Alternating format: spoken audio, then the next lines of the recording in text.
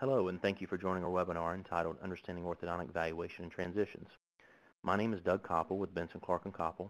Our firm is located in Greensboro, North Carolina, and we provide services exclusively to orthodontists throughout the nation. We prepare orthodontic practice valuations, provide partner location and recruiting services, and provide transition services to both buyers and sellers of orthodontic practices. My background is in public accounting, working with the multinational accounting firms of KPMG and Ernst & Young prior to joining Benson Clark & Koppel in 2004. I'm an accredited valuation analyst, or AVA for short, and prepare our firm's valuation reports and handle much of the negotiations between the orthodontist and their advisors throughout the transition process.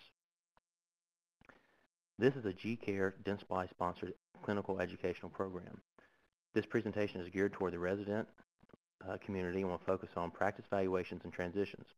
The goal is to provide a high-level review of average practice values, the reasons for differences in practice values, types of practice transitions, and items to consider when buying into a practice. So let's dive right in. The first thing we're going to talk about here is the transition timeline. We have 6 steps on this slide. The first is the information gathering process. The next is the practice valuation piece and finding a buyer or seller. These 2 items, practice valuation and finding a buyer or seller, are actually interchangeable. We represent a lot of sellers in these transactions. We have sellers that come to us that say, I want to sell my practice. I do not have a buyer yet, but I'd like to start the valuation process and also at the same time find a buyer. We also have sellers that come to us that already have a buyer in mind and say, I already have a buyer. I'm ready to get the process started. So obviously those 2 are interchangeable. The next piece is the transition negotiations. This is where you're actually negotiating the price, the terms of the buy-in, or even the employment period or the buyout terms. The next piece is the association period. This is actually where you, as the junior doctor, begin working in the practice as an employee. And notice that the transition negotiations are before the association period. The reason for that is we highly recommend that you do not enter into a practice, whether it's just an employment arrangement or an employment arrangement with a future buyout opportunity, to enter into a practice before you have everything in writing and before you've negotiated the transaction. The reason is if you enter into a practice as an employee under a handshake deal and with the promise to buy in the future, it always happens, or some things happen that the seller says, hey, I want to sell my practice in 6 months or a year. 6 months or a year passes, and then you approach the seller or the senior doctor, and he or she says, well, actually, I'm not ready to sell my practice yet. Or the time comes to have the practice valued, and the valuation comes back way higher than you expected.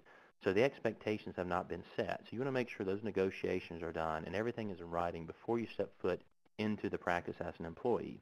Same thing goes if you just plan to be just an employee of the practice. You don't want to enter into the practice under a handshake.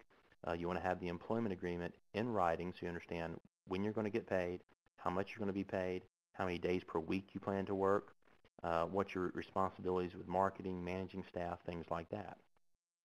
This final piece is the ownership transfer, and this is after everything has been negotiating, the employment period has happened, the ownership is actually transferred to the junior doctor. We're going to focus on the last 3 items on this list. My partner, Chris Benson of Benson Clark & Koppel, has actually already done a webinar with G-Care called Locating a Practice Associateship or Purchase Opportunity, and he focused primarily on the first 3 items of this list. So we're going to focus on the transition negotiations first in this webinar. There's multiple types of transitions that you can be a part of as a newly graduated resident. This is a listing that includes a list of 9 types of transitions that is actually from Bob Schultz's website. Bob Schultz, as many of you know, is sort of a national mentor to many people, retired orthodontists, affectionately referred to as Uncle Bob. But he has this on his website, and we show this to a lot of residents throughout the country. But if you step back and look at this, there's really 3 types of transactions here, or transitions. First is the employment opportunity, and that can be an associateship in a practice. It could be that you're an employee of a large corporate entity. You may be an employee of a smaller one-doctor practice. You may be an employee of another dental specialist, whether a pediatric dentist, a general dentist, or something like that. He also says gypsy orthodontist. That's maybe that you're working for several orthodontists or several offices, or maybe you go sort of different places throughout the country that you want to live here for a little while and you go find a job and then rotate around. The next type of transaction is a startup, and that is where you're going to obviously go hang your own shingle, start from scratch, start from nothing. Um, we have a lot of people that do those, or not a lot of people, but we know of people that do those. Benson, Clark & Koppel does not exactly work with startup practices, so we don't have a hand in those, but we know of them. The other piece is some type of buyout, whether it's you're going to buy a practice out completely, and you'll be the sole owner of that practice, or you'll be a partner in a practice, so you buy in and become a partner. So it could be an associateship lien to a buyout or to a partnership arrangement.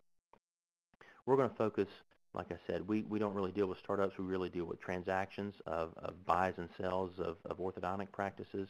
So we're going to focus here on buyouts and partnerships, and also look at some terms with employment arrangements. The first one is a buyout transition. And we refer to a buyout transaction as where the junior doctor is buying the entire practice in one transaction. So they'll buy the practice and own 100% of the practice after the transaction. So we refer to it as a 100% buyout or a buyout.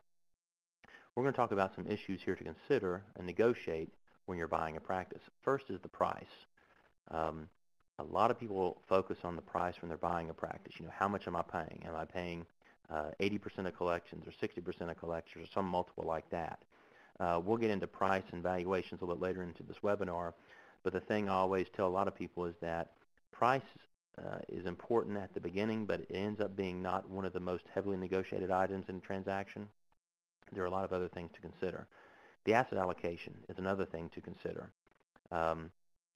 And again, we'll go through this later on in the presentation also, but simply in these transactions, you're not buying the stock of the corporation. You're buying specific assets from the selling doctor.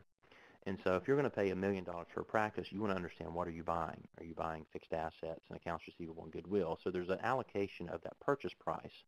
And again, we'll get into that a little bit later into the presentation. Another item to consider is financing terms. And this could be who is financing the deal for you? Are you going to a bank and paying all cash for the practice? Is the seller going to finance some or all of the transaction price for you? Do you have family members? We'll talk about financing a little later in the webinar also. But things to consider there, what's my interest rate? What are the repayment periods? Can I afford this deal? Another big item to consider is lease terms, and we actually don't have another slide on leases, so we'll talk about it here in detail.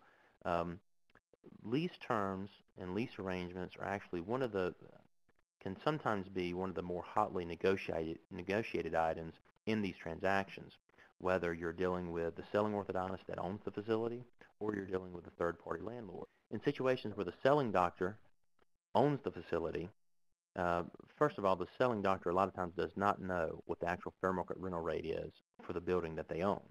They may have been paying themselves a certain lease rate for the past 5 or 10 years, and it should have been adjusted. It may be that they're paying themselves more than market because they want to do it for tax reasons or shifting money to their children. They may actually not be paying themselves any rent. So during this process, when we're doing a valuation for a seller, we usually try to have that seller speak to some real estate experts in the area to figure out what the actual fair market rental rate is. Most do that, some do not. But usually you need to have a real estate expert to help you out in this process. Even after the seller has done it, a lot of times the buyer also gets his own real estate expert to help out to determine the fair market rental rate. And what you'll see is a lot of times the seller's on the high end and the buyer's on the low end. So obviously there needs to be some negotiation there. The other thing to think about is what are the options to purchase or right of first refusal for the building. You want to understand if I'm going to buy this practice, what are my chances of ultimately owning this building?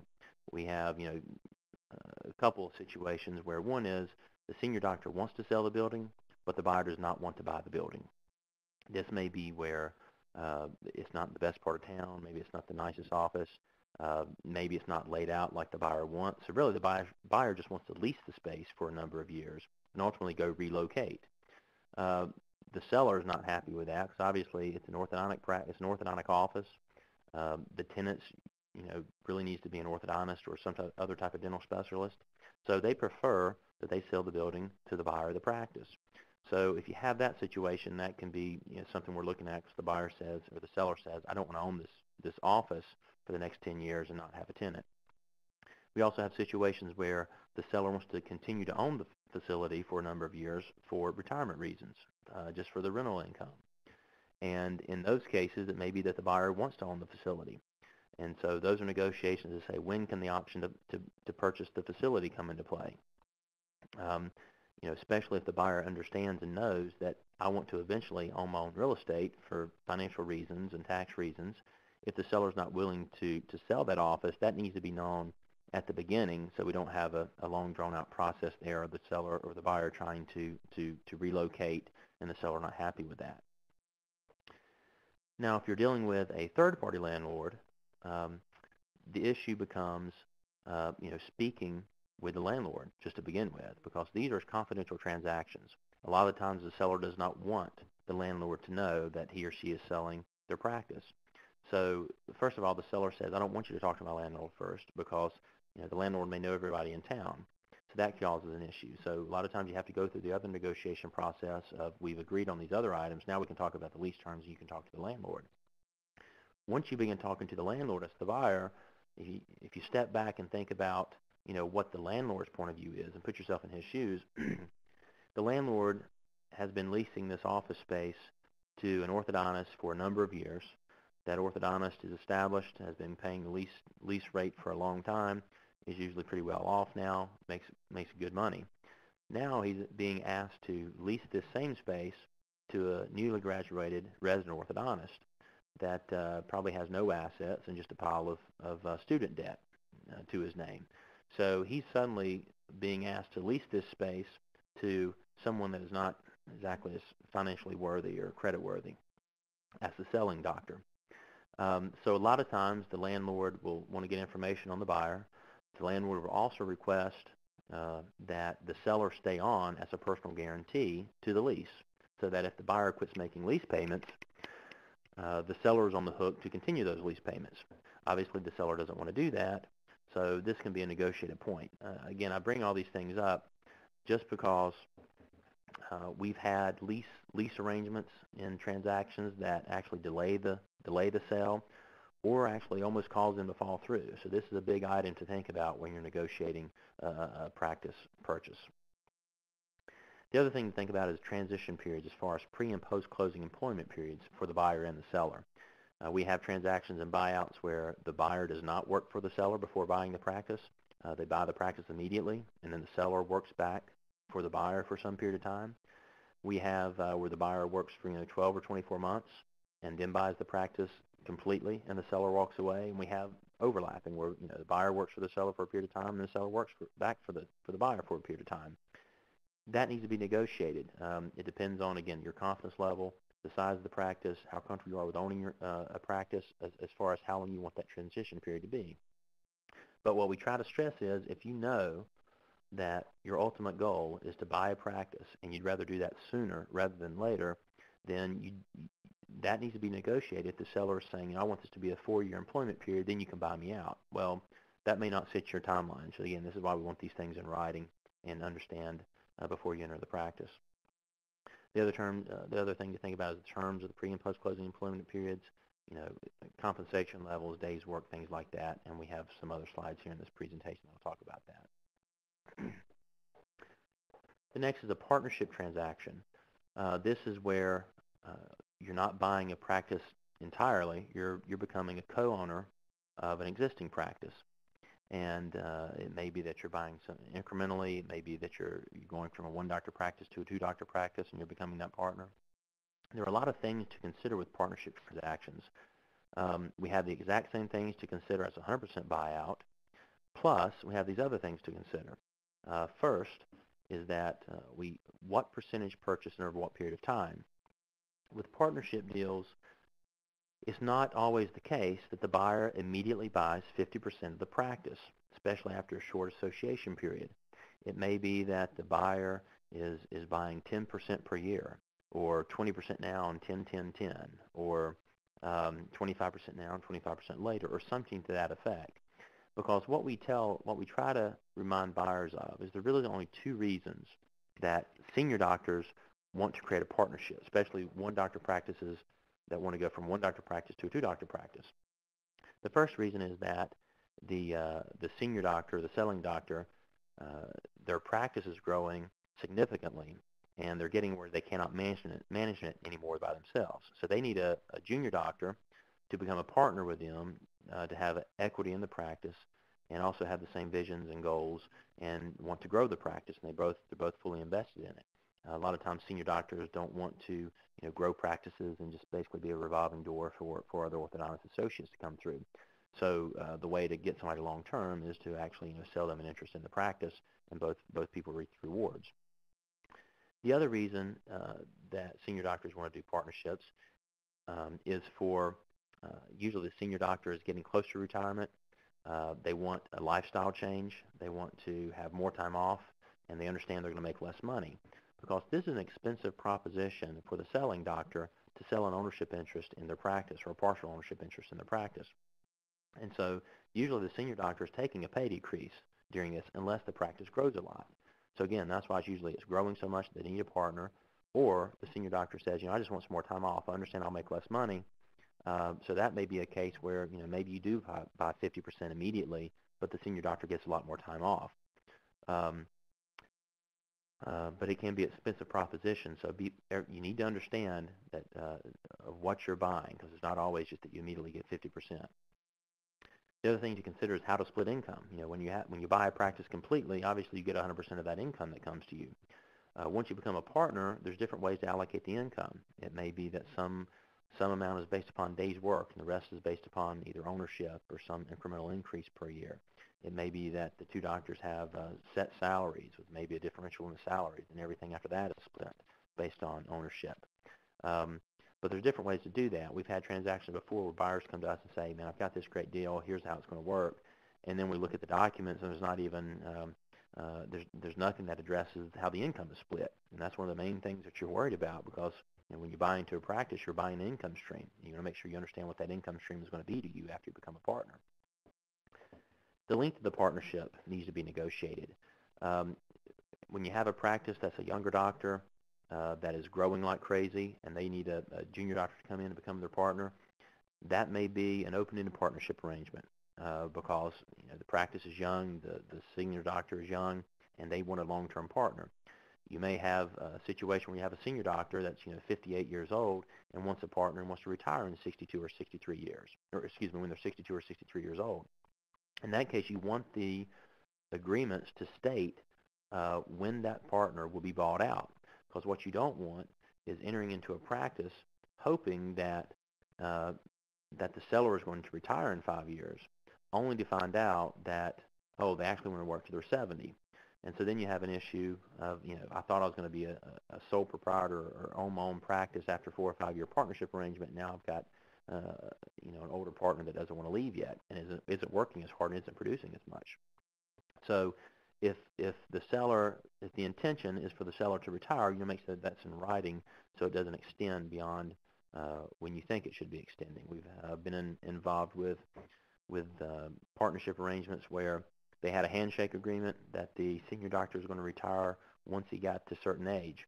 And with the economy like it's been, that was extended because it wasn't in writing. So we had to deal with some transactions like that where we were trying to negotiate how do we lengthen this thing and be fair to both parties and ultimately accomplish what they want to accomplish. Another thing is buy-sell arrangements. Remember, you're only buying a portion of the practice to begin with.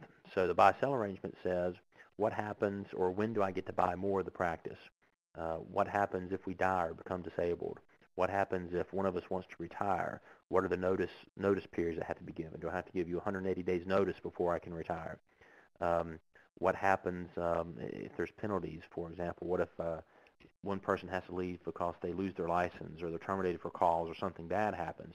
how does the remaining partner buy out the departing partner's interest? You don't want to get into a situation where when it's time for that partner to retire, then you're negotiating, here's how we calculate the purchase price, here's how I pay you back. Oh, you want all cash? That's not what I expected. So you want to make sure all those things are in the document that tells how the departing doctor leaves, how they're paid, and things like that. So these four things here, what we tell a lot of people is when you're into a transaction like this, or a partnership arrangement, there's three real questions you're trying to answer is, how do I get into the deal? What happens to me while I'm in the deal? And how do I get out of the deal? So that's really what you're trying to answer with those things. How do I get in? What happens while I'm there? How do I get out? And that's what these four things are really covering. This last item, which is a lot of times the most important, is compatibility of the two doctors. If you're doing a buyout or 100% sale, it may be that you don't exactly have to like each other for a long time. I mean, obviously, the seller wants to sell his or her practice to somebody that will continue their tradition and treat patients well and things like that. But you don't have to live together day to day. In a partnership arrangement, you will be working together. You'll be treating cases together. You'll be managing your practice together. You'll probably be spending more time with this person than you spend with your own spouse. So we want to make sure that the two are compatible. We call this basically a business marriage, and you don't want to go through a divorce. So, do you have the same philosophies? Do you have the same management style? Maybe you don't, but you have your strengths help out the other's weaknesses. We have partnership arrangements where one doctor really loves the clinical aspect of it, and the other doctor loves the marketing aspect of it.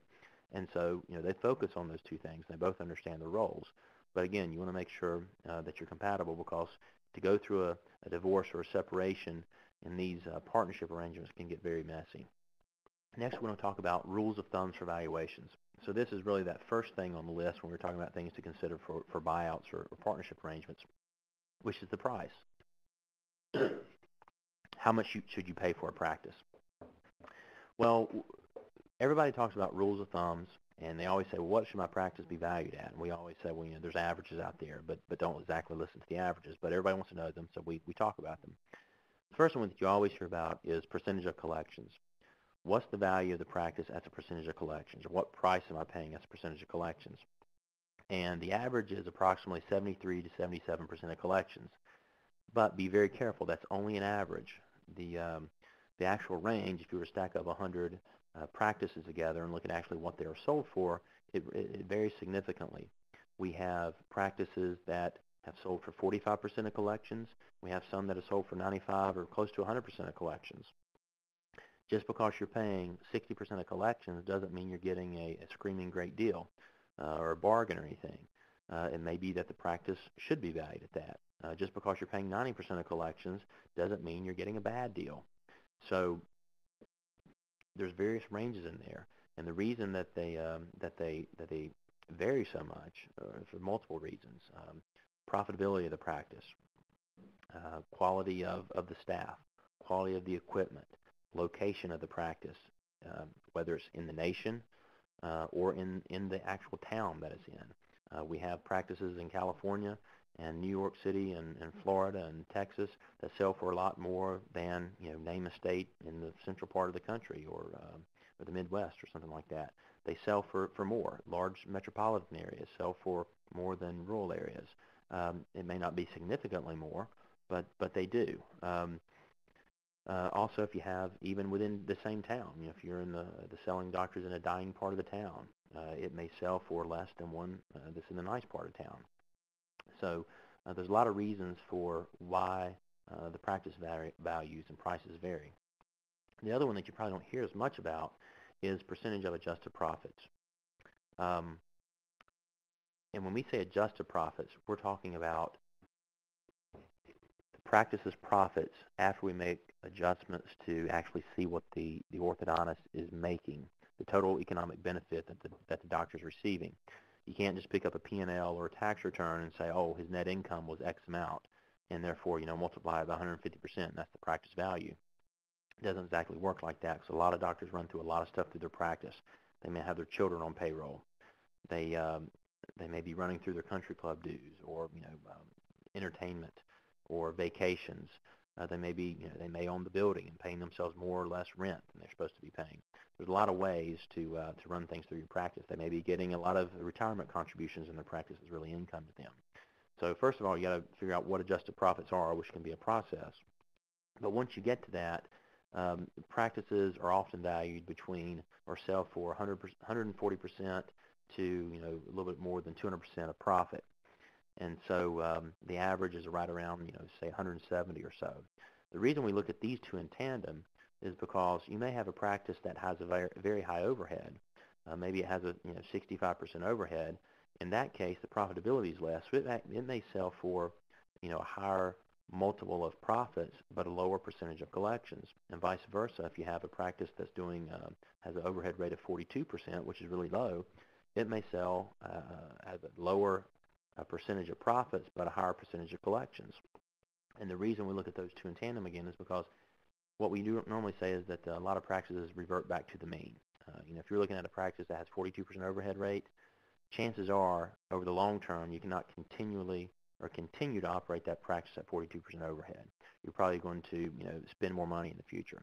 Same thing if you have a practice doing 65% overhead. Hopefully you're going to be able to reduce that in some way. Maybe you grow the top line so the overhead rate decreases, or maybe they're paying too much for the staff and you adjust their staff benefits and salaries and things. But eventually, hopefully you're going to get in that range between 55 and 60% of collections for an overhead rate.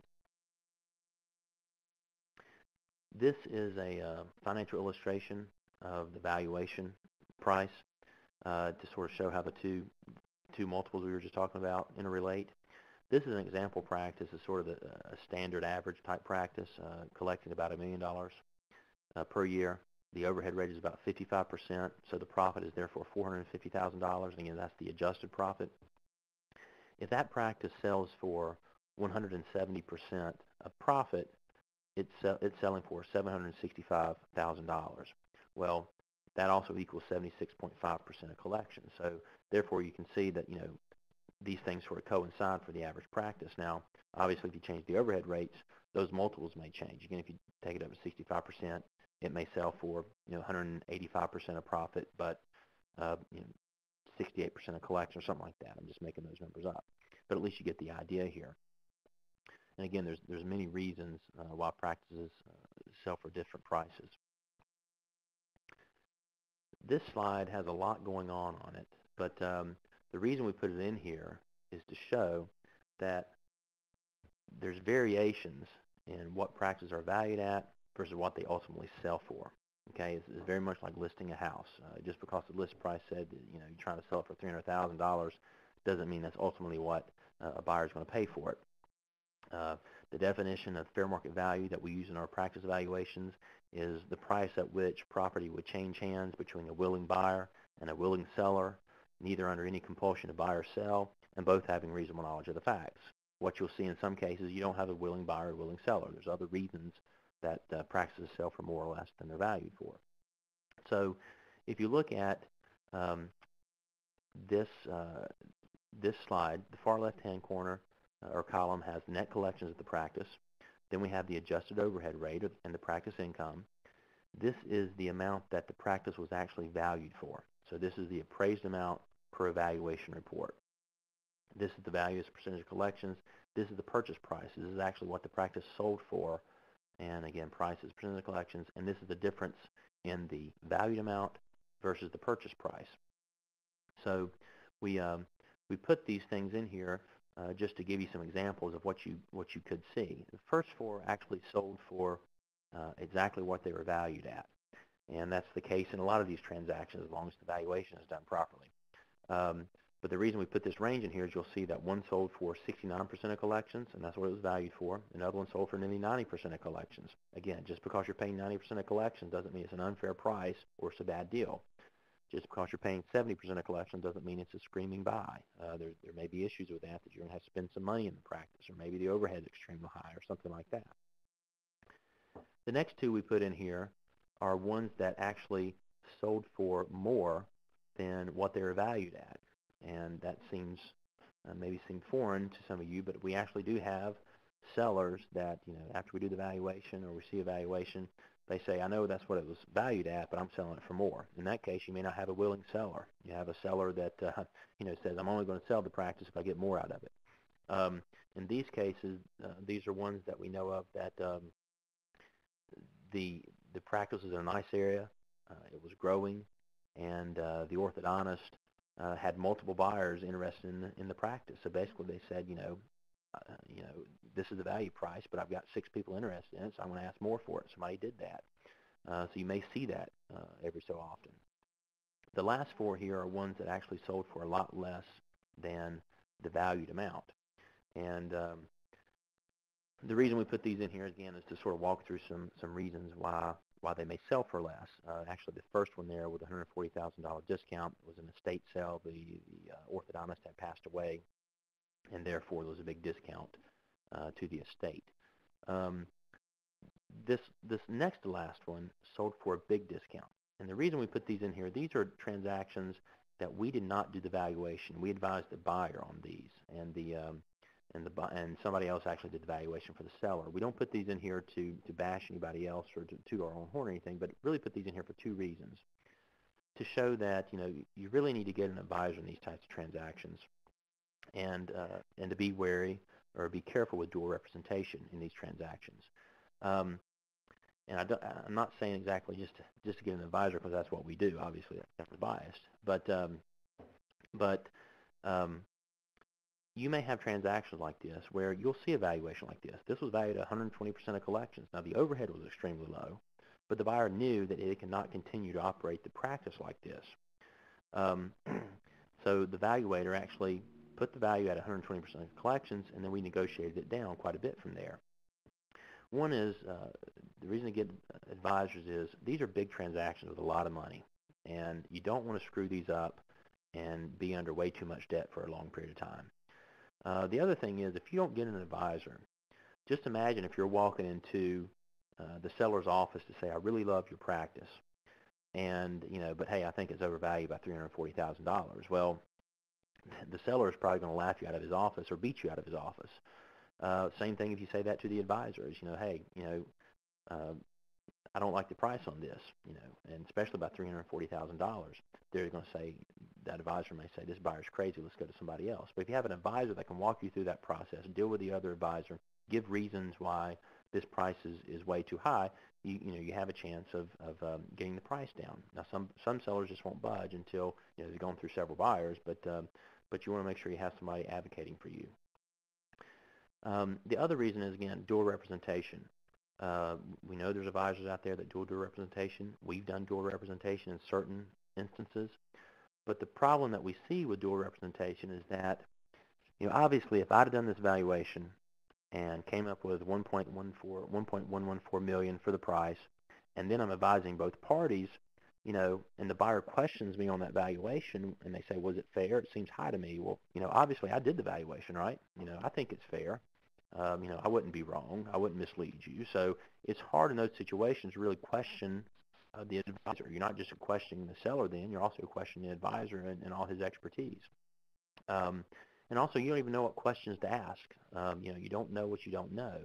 So it's helpful to make sure you have an advisor that's looking out for you, can tell you the pros and cons. At least if they can even say, here are the cons, but if you want to do it, do it. But at least you've entered into this transaction with your eyes wide open.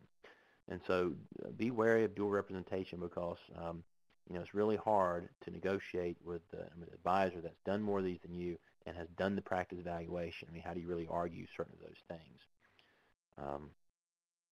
So just think about those things.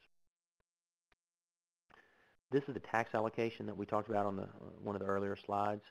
Again, if you're going to buy a practice, how much are you paying? How much are you paying for the assets?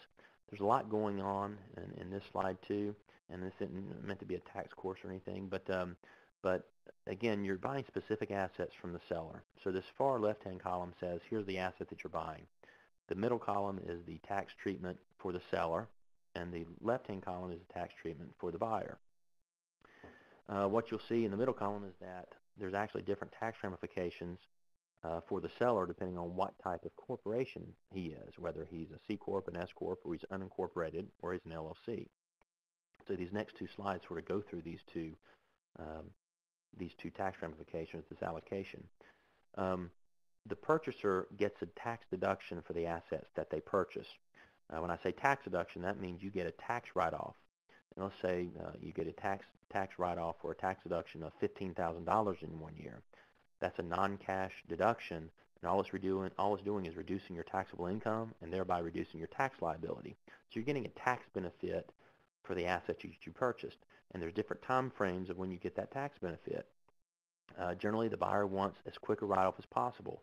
So, for example, fixed assets can be depreciated over, it says 3 to 10 years here. It may be quicker under certain depreciation methods and things, but you're getting a decently quick write-off. With supplies and accounts receivable, you're basically going to get a write-off that year that you buy them. So if you spend $40,000 on supplies and accounts receivable, you will get a tax deduction of $40,000 for that year of the transaction.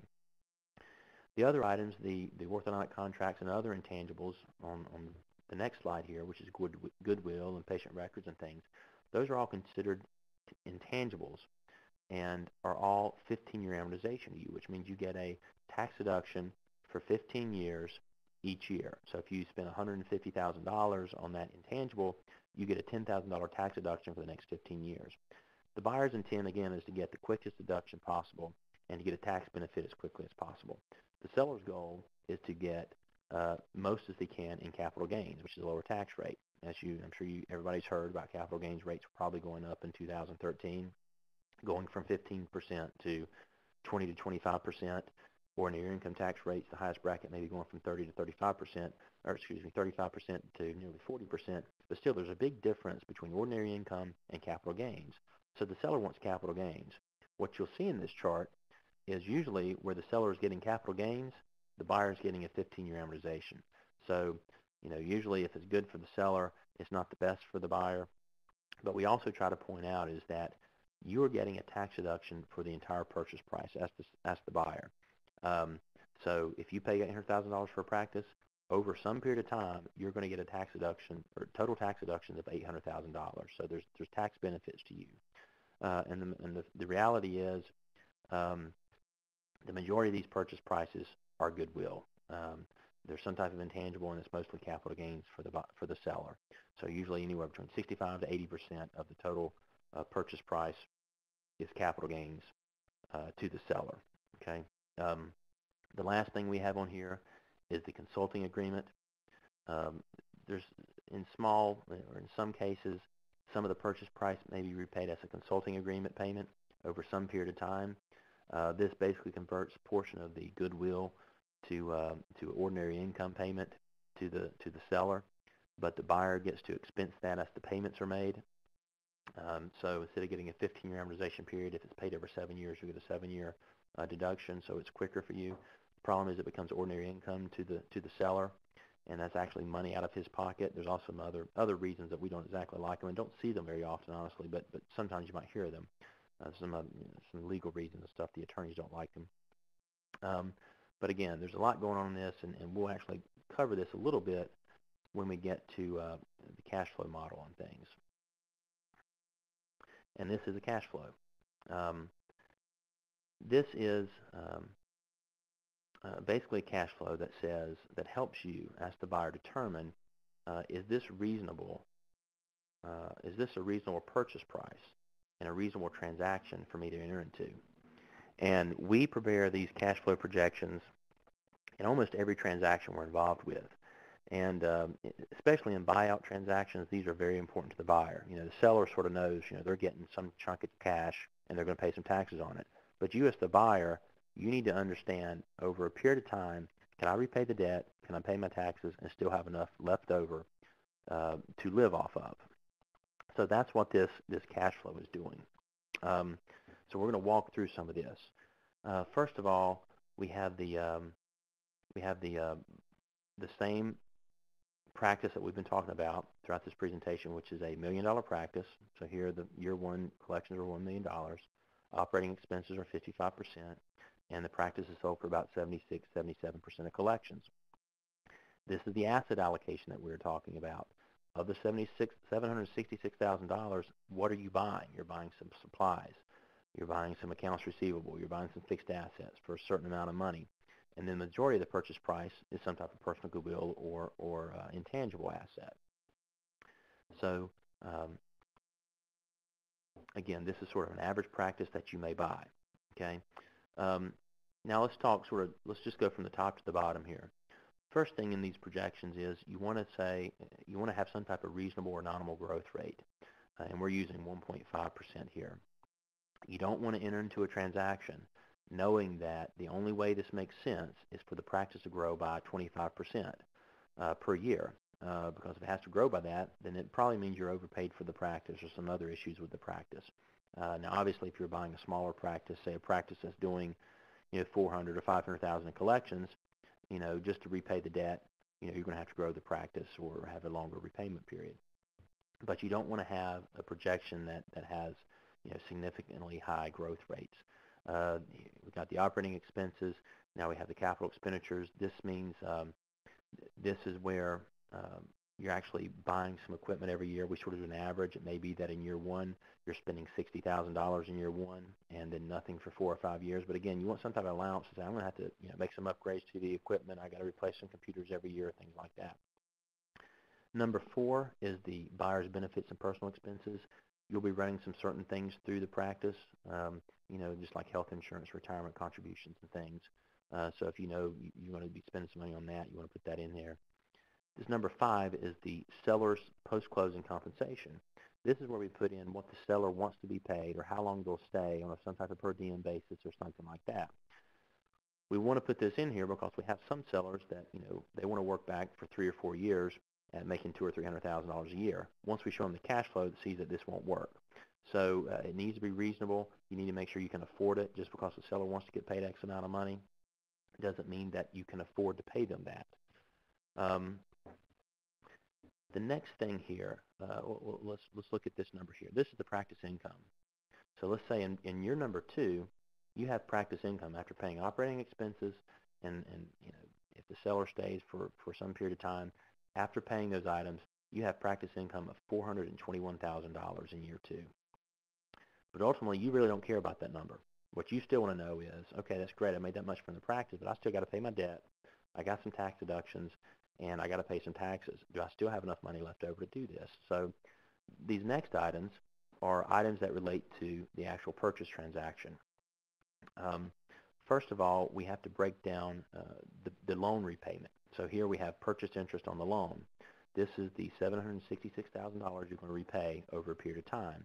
In this cash flow, we have a 7-year debt repayment. We usually try to use 7 years because in these types of buyouts, you should be able to repay the purchase debt over 7 years and still be able to afford the practice. Now, obviously, you have a smaller practice. That may change. You have a high student loan. You may want to get a 10-year debt repayment. Actually, when you buy these practices, a lot of times the debt repayment is over 10 years. But we still want to run our cash flows over 7 years to make sure that, if you have to do this over 10 years, it may not make sense for you. Or maybe the overhead's too high and you've got to work on reducing that. Maybe the practice is small and you have to grow it. But we usually use 7 years in these transactions. First of all, the purchase interest, we break it down between purchase interest and purchase principal. The purchase interest is a portion of the debt repayment that relates only to interest and is a deductible expenditure when you make that payment. So we have it broken out into principal versus interest. The principal is not deductible, and that is because the tax deductions you're getting is based upon the asset allocation and the IRS rules for when you can deduct those assets that you purchased. So we're trying to break this down into is it deductible or not. Next, number 7, 8, and 9, these are the tax deductions that you're getting for the assets that you purchased. So again, we sort of walked through that before. Say supplies and AR deductible in year 1. Depreciation of fixed assets occurs over a number of years. The amortization of the intangibles purchases over 15 years. If you were to add up all those tax deductions, they would equal $766,000. It's just you're getting them at different years, okay? The reason we want to put these tax deductions in here is because your debt repayment doesn't always match your tax deductions.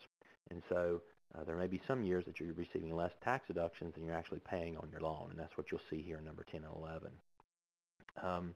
Again, these deductions are simply non-cash tax deductions or tax benefits that the IRS allows you for the assets that you purchase. So it's just reducing your taxable income.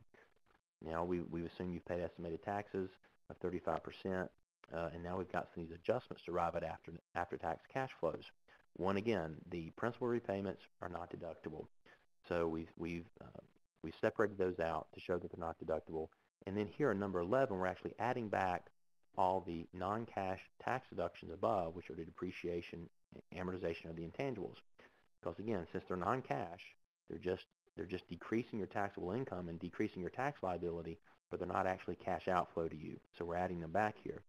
So the ultimate goal, what we're trying to show you here is, in year 2, for example, you have a net cash flow after paying your debt, after receiving your tax deductions, and after paying your taxes of $172,000.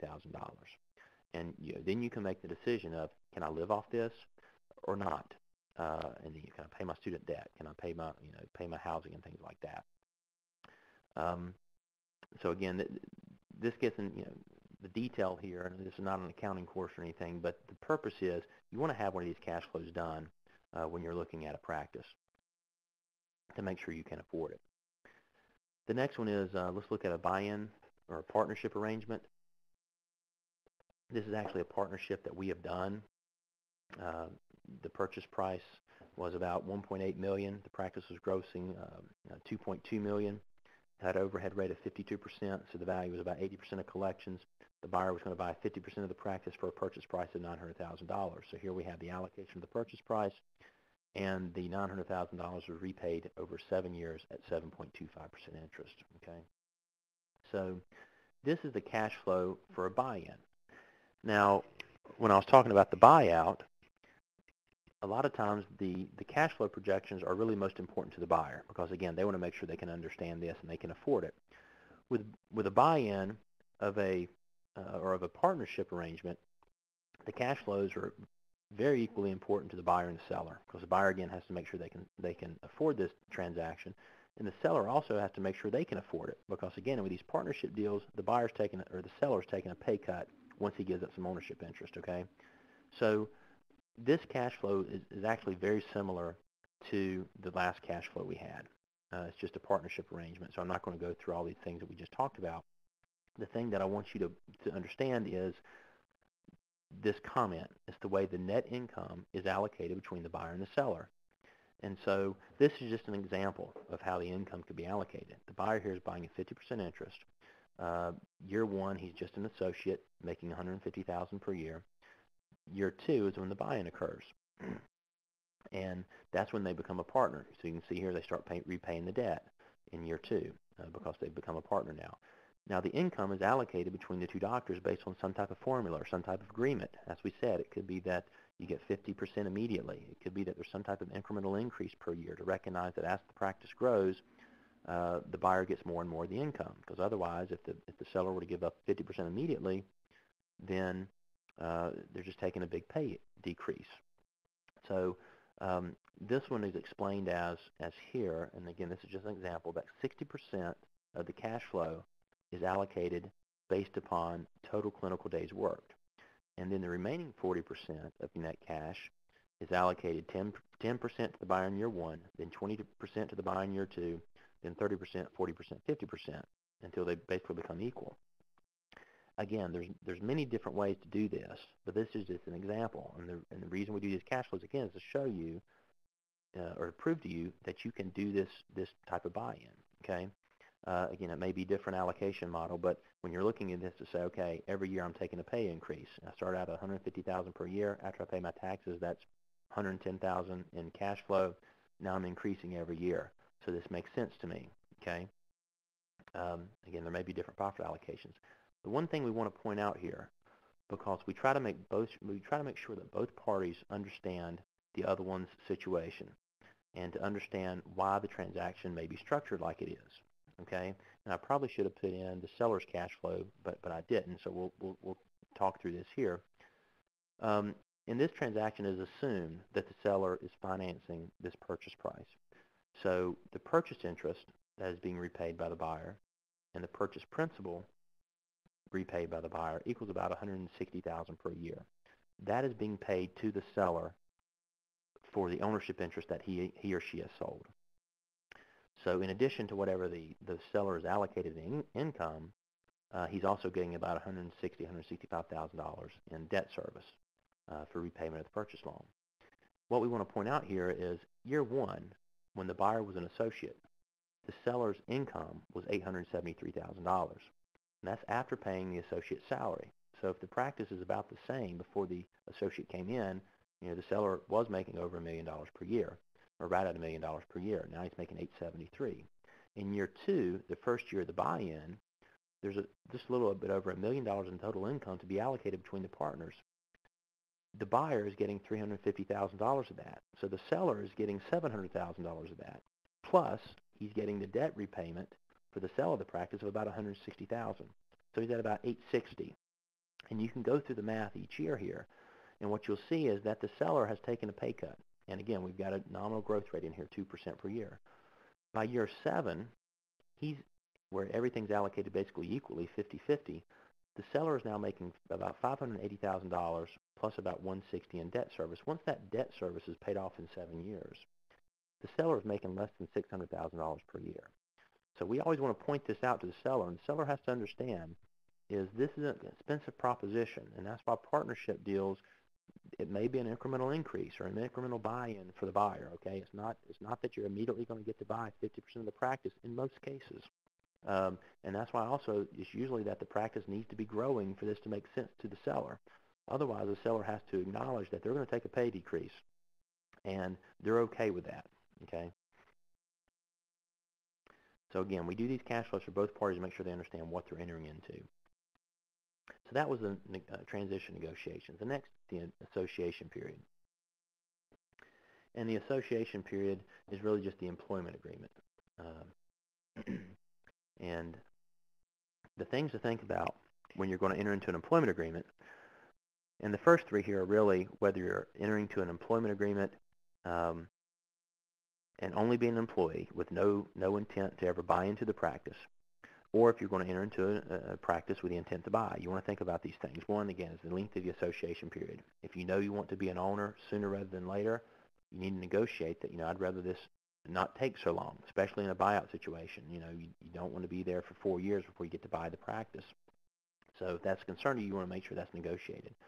The compensation rate. Again, how much are you going to be paid? Is it a per diem rate? Is it a salary? And we'll talk about this on the next slide a little bit more. Also, what are the benefits and things like that. The other one is the non-compete. The non-compete can be a very hotly negotiated item in these transactions. The reason being is that these things are really enforceable. And if you sign a non-compete that says you cannot practice in the area or within a 10-mile radius of the seller's practice for 2 years after a termination, no matter what the termination was for, you need to abide by that non-compete agreement. The reason being is that, again, they're enforceable, and the only way to really enforce a non-compete is to go through the courts and litigate it. So you're in a situation where you have agreed to a non-compete, whether it's reasonable or not, and you have agreed to that. Now, if you breach it, the selling doctor may go after you and sue you for this. It can cost a lot of money to litigate these things or try to defend yourself. And the problem is you're in litigation with a senior doctor who's probably pretty well off, has a good income stream from his practice, his or her practice, and can afford, if they really wanted to spend $10 or $15 or $20,000 to make it painful for you not to operate in the area. Whereas you, as a newly graduated resident, probably is still a lot of school debt. You may not have made a lot of money depending on how long you've been working for this seller or this employer. You don't have the financial means or the time to go challenge this non-compete or this breach. So you don't want to breach these non-competes. And that's why when you're entering into these employment agreements, you want to make sure you understand what the non-compete terms are. And if you have issue with them, bring them to the attention of the employer sooner rather than later. It may be that they won't budge on them, but at least you've got the dialogue there. And it may be that you say, I'm from this town. I want to be in this town and stay in this town. My choices are to work for you or work for somebody else or start my own practice. I do not want to be kicked out of the area. So can we at least have a carve-out that If I start my own practice, I want to start over here 5 miles away, and here's the location, and carve that area out. Again, the seller may not agree to it, but at least you've laid that out on the table to understand whether he or she will or not. There also could be things about, let's not have the non-compete be enforced for the first 3 to 4 months of my employment agreement, because if we don't like each other and can't work together, we'll know that fairly quickly. And so therefore, I'd like to be able to get out of this deal and go work wherever I want to. I haven't really caused you any harm if I've only been here for 3 or 4 months. Again, not saying the seller will agree to that, but you might want to mention it. And then this last one here for the employment agreement is buy-in and buyout terms. Again, we want to talk through, if you know you're going to buy the practice or you're going to become a partner, you want to make sure those buy-in and buyout terms are in writing. And it's not going to be in the employment agreement. It's going to be in some type of separate document, whether it's a purchase agreement, a letter of intent, or something like that that really spells out the terms. You want to make sure you understand, when do I get to buy in, what's the price, all these other things. This slide is the resident survey that we do every year. These are the results from the 2012 resident survey that we did, and if you participated in that, we really thank you for that. This is a chart that says what is the expectation of first-year annual income for residents. And you'll see the large majority, over 80% of residents, expected an income between $100,000 and $200,000. And that's about right. The average that we see is about $140,000 to $165,000 or so. And a lot of these depend, though, as far as what type of practice you're entering into. And when I'm talking about a salary there, $140,000 to $165,000. If you're entering into a practice that is really a corporate dentistry type place, or a clinical operation like Western Dental in the West Coast, those are opportunities where there is no chance of ever having ownership in those practices. So you're going to go in there, treat a lot of patients, work as much as you can, and do clinical work. There's no buy-in opportunity or anything like that. So usually those are per diem type things. And you may not be guaranteed, set number of days per week. You may, work as much as they want you to. You may be working in numerous offices. But you can make a lot of money in those things, because the per diem rates can average between $800 to $1,200 or $1,300 per day. If you're working over 200 days per year at $1,300 per day, that's a lot of money. But I would caution you that if you're entering into a practice, that the intent is that you will eventually become an owner of that practice, whether a partner or buy the whole practice. You're usually on a salary basis, and it's usually in the range of, again, 140 to 160 or so, plus some benefits. That's a full-time opportunity. You're working probably 4 days a week. You have some responsibility with marketing. You're expected to help grow the practice or market the practice and things like that, because, again, the main carrot, the carrot dangling on the string, the reward is that you eventually own this practice. So the reward is not that you're going to get paid a lot of money. You're not going to get paid dollar here, because you're really money out of the seller doctor's pocket until the transaction occurs. It may be that the employment agreement is really just sort of incidental to the actual purchase agreement that's going to happen in the future. So just be cognizant of that when you're looking at, what is my pay going to be when I'm entering this practice, especially if you're entering into a smaller practice or a one-doctor practice. But to keep that in mind, that's some of the ranges. It depends on what type of practice you're entering into, what's the size of the practice, and what's the ultimate goal of why you're there. So that was the association period. The last thing here is the ownership transfer. And this is after, you've had the negotiations, you've been an employee now, and now you're going to buy the practice, either buy into the practice or buy the practice. Now, I think I've said in the past that we actually have some buyouts that occur where there's not an association period. The buyer just buys the practice immediately, and then the seller works back. But the ownership transfer here is the last piece. And this is just a set of legal documents, or a list of legal documents. We're not going to go through these other than noting that there can be a lot of documents in these transactions. Depending on what type of transaction you're doing. If you're doing a 100% sale, that's usually an asset purchase agreement. There's going to be promissory notes, whether it's from the bank or whether it's from the seller. With a partnership, there's all these documents plus some type of partnership arrangement that explains what are our responsibilities to each other as co-owners of this business. How are profits allocated, what are buy-sell arrangements, all those other things that we talked about that you have to consider in partnership deals. Can you get money? And the short answer is yes. There's a lot of national banks out there that do these deals. You can you usually go to like say Bank of America or PNC or something like that, or Wells Fargo does some of these deals, and they usually lend on averages. So once you start getting over a certain percentage of collections, some of them say we won't lend more than 85% of collections. A lot of them, some of them, they say for newly graduated residents, we won't lend more than $800,000 or something to that effect. So it depends, but if you have good credit, you can usually get some money, even if you have a lot of student loans. Well, the banks have told us they'd like to see cash in the bank versus paying down a lot of the student debt first, because they like to know that you have a cushion if you need to make some payments. But there's money to be had out there. The interest rates that we're seeing from banks right now are ranging between 4.5% to 6%, which is really low. Just 2 years ago, they were at 6.5% to 8.5%. So they've come down quite a bit. Again, once you get over thresholds, and maybe the seller has to carry some of the promissory note for you. What we typically see in these buyouts is that the seller wants as much cash as possible when the transaction occurs. So they want you to go get money. Now, in partnership arrangements, the seller a lot of times says, I don't want a bank involved in this partnership deal. I'll finance the deal for you. But even in partnership deals, depending on how the transaction is structured, you can go to a bank and get the money. So the main thing is making sure your credit's good and finding a deal that cash flows and works, and the banks like it. So that's pretty much the presentation. And one thing I want to point out is we do have a quarterly newsletter called the Benson Clark Resource, written specifically for the orthodontic industry. It goes through a lot of these things that we just talked about. We do an annual review of valuations we've done. We have consultants write for throughout the industry that talk about marketing and other issues, patient acceptance, things like that, ways to manage your practice. We have legal and transition type articles in there. It's a lot of good information.